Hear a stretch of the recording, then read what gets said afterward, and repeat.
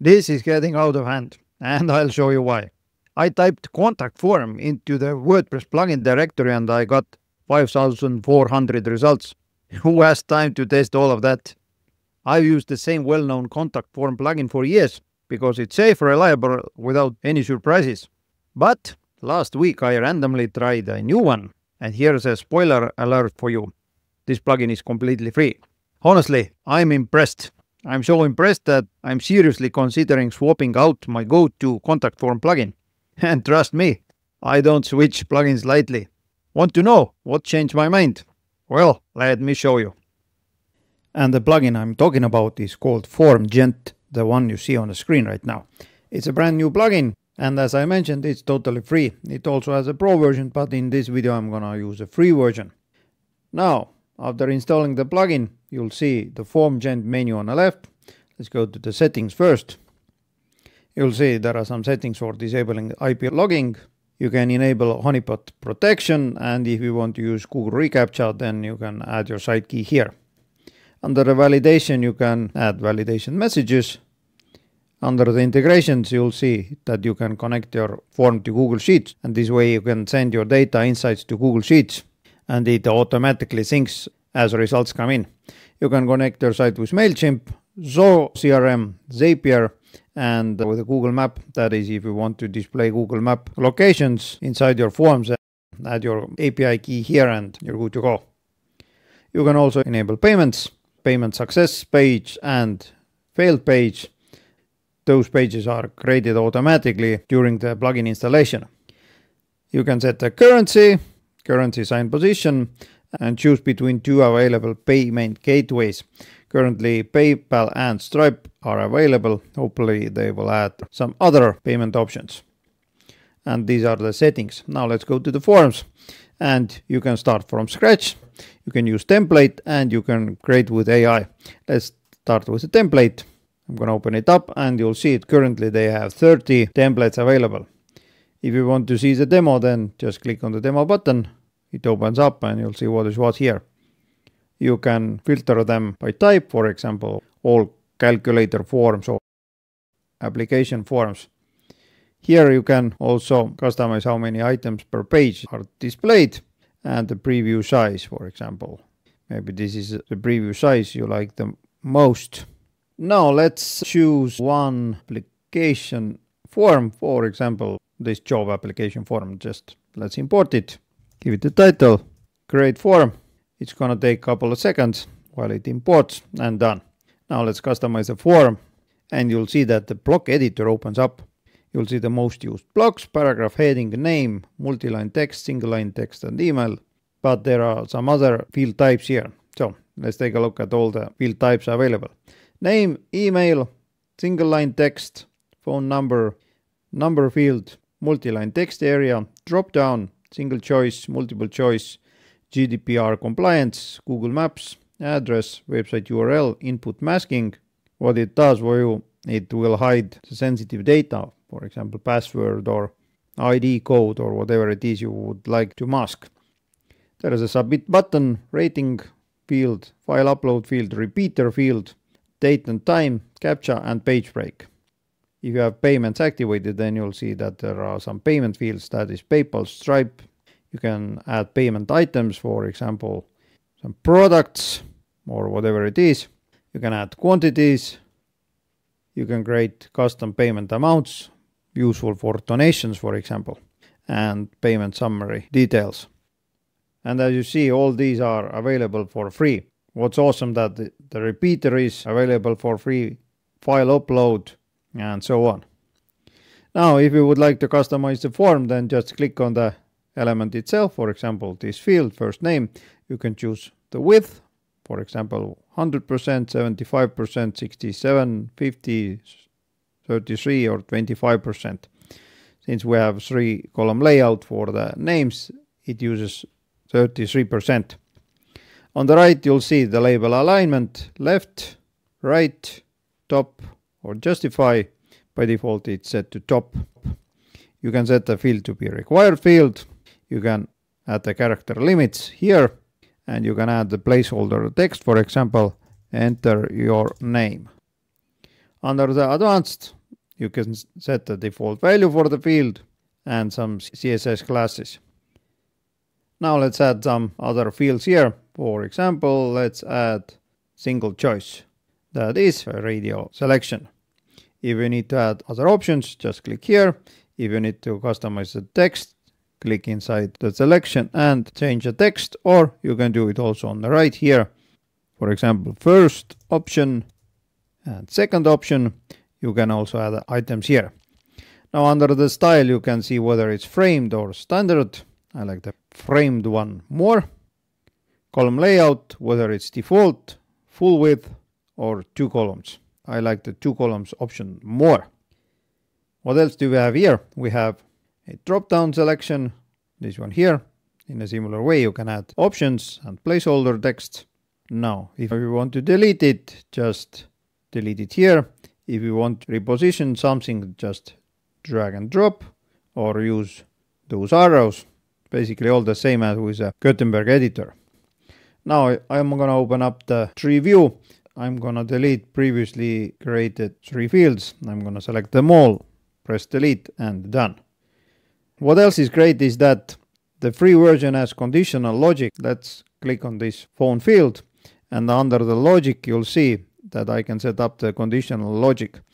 Most free contact form plugins doesn't have conditional logic built in for free, but this one has. I'm going to show this number field only if the single choice is first option. If the second option is selected, then I'm not going to display the phone number. Let's apply it. Let's publish it. Now under the design and share, we can preview the form. This is what it looks like at the moment. I'm going to close it down. What else can we do here? When you select the form itself, not only the field, but the form itself, then you'll see that under the general settings, we have an option to remove the FormGent branding, but it's a pro option. Under the form confirmations, there are 3 options: whether to display the success message, redirect to the specific page. For example, if you choose this page, then after the form submission, user will be redirected here, or you can redirect to the custom URL. I'm going to choose a success message, and after the form submission, I'm going to hide the form. Let's save it, and let's move to the email notifications. There is an admin notification email, status activated. I can duplicate it or edit it. Here you can set the email address or choose from the form fields. By default, the whole message is displayed, but if you want to customize the message, then you can use the form fields to add here. For example, response ID. Next one, site URL. Let's add text here and done. If you would like to add conditional emails, then you have to purchase the pro version. Let's update the notifications and let's go to the webhooks.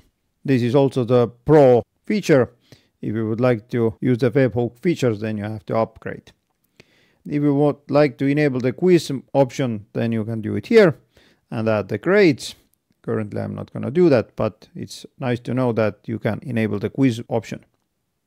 You can display this form on any other site, not only on this site. For example, if I copy this code and open up one of my other test sites, I'm just going to open up a random page here. I'm going to add a new block. It's going to be a HTML block. Paste the code, save it, preview, done. Here are some embed options, whether I'm going to activate auto hide and make the form responsive to container width. Under the custom CSS and JavaScript, you can add your own custom code. Now let's save it and close it down. All the form confirmation and email notification options open up all the same things we saw under the general options. The same goes with the webhooks, quiz, embed, and custom CSS and JavaScript. Under the style, you can customize a form background, whether it's a color or image. You can add a background image. Let's add some random image. For example, this one here. Doesn't look any good, therefore I'm going to remove it and I'm going to just use the color here. You can customize all the paddings, borders, some field spacings, label colors, description colors, and so on. Some border options. So basically you can customize everything here. On top you'll see a design and share button. If you open it up, you'll see how does it look like here. Now you can remove the background image, use the background color if needed, for example this one, or just a regular white. You can change the logo if needed, or hide the title, hide the logo, or display whatever it is you want to display here. One more option, you can enable or disable the share option. Share option is that you can copy the link, send it to other users, and they can directly access the form itself. Last one, there is a mobile version here, and you can customize the form also for the mobiles. Now I'm going to close it down. I'm going to save it, close it, and now you can either copy the shortcode, or if I go to the posts or pages, then I can also look for a FormGent dynamic form block. I'm going to choose the form, save it, preview it, and it's here. As you remember, I added a conditional logic. If second option is selected, then phone number is not displayed. If the first option is selected, then the conditional phone number is displayed here. As you see, conditional logic works well. Okay, next one. If the form has been created, this is the edit form. You can see all the responses here. That is, let's add just a random information just to test the form. Submit. As you see, the form is hidden. This is the thank you message.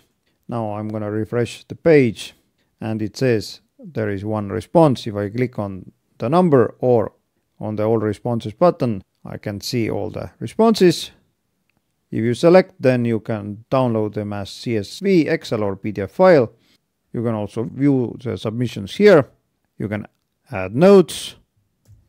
For example, responded, save note, and done. On top here you can select which columns you would like to display. I don't want it to be too crowded. I just want to display the most basic info, that is submission date and sender information. I can also search the responses. I can see the analytics, although analytics is the pro feature. I can just see the basic information, views, how many forms have been started, how many are finished, completion rate and time to complete. Under the summary, I can see the summary in a different view. If there are single choices, then I can see the charts from all the submissions. Awesome. Now what else you can do here is you can add steps to your forms. And this is where the page break comes to help. I'm going to add this one here and another one here and third one here. If I click here, there is a go to settings. If I open up, you'll see there is a page break settings here. Let's see what happens. First, I can choose whether to show labels, progress bar or steps. What is the difference? Let's select the progress bar and add a first step here and add the label here. That is, next is contact details. This one is job info and so on. Now let's save it. Let's refresh the page and you'll see this is the progress bar. But if I choose steps, save and refresh, you'll see this is a steps option here. Now one more thing, you'll see there is a submit button. It's not needed here, therefore I'm gonna delete it, and the last page has the submit button by default. Okay, so these were the steps. Now let's go and create new form. Start from scratch, and you can choose whether to create a classic form or conversational form. Just create the form, and now you can add your own fields, and this is the conversational form. Add your own image here, for example this one. You can choose the layout type, this, and this one here. I like this layout the most, so I'm gonna leave it as this. Now if you take a look at this area here, you'll see these are the pages added to the conversational forms. If you would like to delete any of those, just delete. If you would like to add any new pages, just select duplicate and customize it as you like. For example, let's change the image for this page. Now you can add other fields here. And if you would like to end it, then just click on this end block, and this is the last one here. Okay, I'm gonna leave this form, and This time it's a create with AI form. Whether it's AI classic form or AI conversational form, I already showed you what the conversational form. Let's use AI conversational form, and there are some form suggestions for you. I'm gonna add my description, booking form with 7 services and 3 employees. Date and time picker are required. Now I'm gonna click on generate form. It's gonna prepare my form and you'll see how fast it works. So, done. It opens up and now I can customize it. As you see, currently it has 6 pages. I can see what happens on every page. Enter your full name, select date, select the service, 7 services, I can rename them here. Employees, 3 as I asked. Add additional information, plus consent and submit. That I can rename the next to submit. Under the design and share, I can once again customize it as I like. And this is the AI form. As you saw, creating a complicated form took only a couple of seconds. Now, as I mentioned in this video, I used the free version of the FormGent plugin, but there is also a pro version available. If you would like to know what are the differences, then take a look at this compare menu up here. I'm going to put the link to the pro in the video description. Scroll down and you'll see the comparison between other forms, and you'll see what are the paid options available.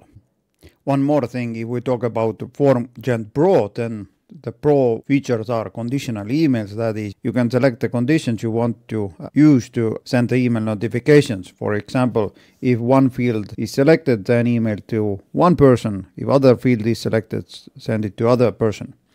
With the Pro version, you can also save incomplete data. That is, if someone leaves the form and comes back to it later, then the data is saved and they can finish where they left off. Also, you'll get better conversion analytics. As you see, for the free version is disabled, but with the pro version, you'll see all the data here. If we talk about the pricing, then currently they offer a lifetime deal. It's an early bird offer and it will end soon. So you'll see that you'll get unlimited sites for $159, which is a really good deal. Next, I'm going to go under the resources and roadmap. And let's take a look what are the planned features. As you see in the progress, there is a user login and registration and payment subscription. Advanced AI is planned with analyzing your existing forms with AI to get personalized recommendations. PDF generator is up next, and user custom post type submissions. For the future, they have planned enhanced directories integration, form restriction, compliance settings and A/B testings. Those are the current roadmaps. There you go. As you saw, FormGent is a powerful, feature-packed free contact form plugin that makes building forms effortless. Now, if you find this video helpful, then don't forget to hit the like button. And before you go, check out the next video on your screen. I'll walk you through more free WordPress plugins you'll wish you knew about sooner. Thanks for watching and take care.